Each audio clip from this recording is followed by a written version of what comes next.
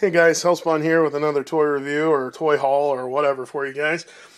Starting off with the Hot Wheels, just going to make it quick because I got a few things to do today. I found the Scorpedo, which is pretty cool. Never seen it before. My buddy's a big Scorpion fan and everything, so I picked that up for him. I got this for the wife, the custom Volkswagen Beetle.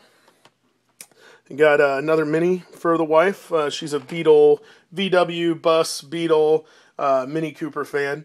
I've got one of those, but red, so it's pretty cool. I found a blue one. Found a couple Marvel Universe figures. Yellow Jacket and Ant-Man. Found the Falcon from the New Wave. I picked this up for Chap. He didn't have it at the time, but I guess his brother recently picked one up for him at Target, so I'm just going to take this guy back. Colossus, found him. I'm going to hang on to him. Doctor Doom, this is another one of the New Waves. It's awesome. The detail on this guy's face is incredible. Like, if you look at that, the whole figure is just really cool. I'm definitely going to hang on to him. And then I found the variant Warpath. So you can see he's supposed to come in his X-Force costume, and that's his normal costume right there. So I got the variant. Also, went to Walmart at 1 a.m. and found the X-Force 3-pack. You can see it comes with Deadpool, Wolvie, and Warpath. Unfortunately, they didn't put Archangel in this. It would have been cool. I know he was an exclusive from one of the conventions, like New York City Comic Con or something like that. But it would have been really cool to have, I mean, it was $20. If you were to throw X-23 or whatever in there, which I know they're making her figure on one of the New Waves, so maybe that's why they didn't want to do it. Maybe in the future we'll get to see like the full X-Force with Archangel and X-23 in there. It would have been really cool to see the 5 main members. But, hey, it is what it is. It's a really cool 3-pack, $19.99 at Walmart. Not too bad. I picked up a Green Lantern Tomar Ray for $3.98 because you can see the top of the box is screwed up.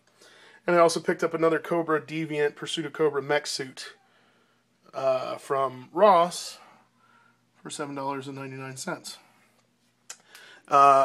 Just in from my buddy is the Hot Toys Sweeney Todd figure. I'll be doing a review on that soon, so the Hot Toys Sweeney Todd figure.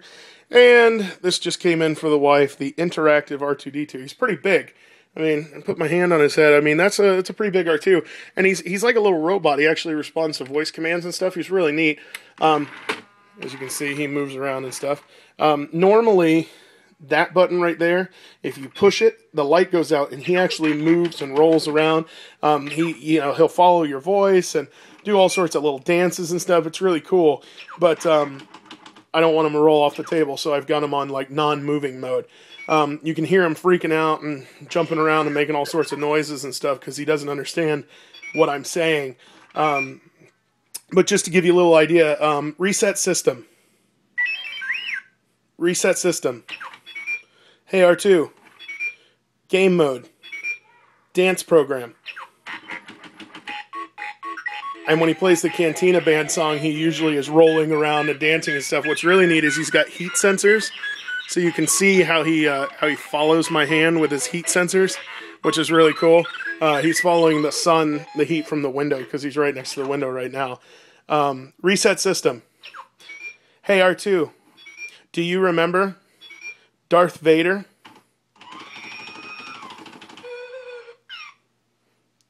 Do you remember Anakin? See, I don't understand why he does it. It's supposed to be an Easter egg, where if you ask him if he remembers Darth Vader and then Anakin, he plays the Imperial March. Hey R2, do you remember Darth Vader? Do you remember Anakin? What the hell? Hey R2, do you remember? Reset system. Reset system. Hey R2, do you remember Darth Vader? Do you remember Anakin Skywalker? He ain't gonna do it. But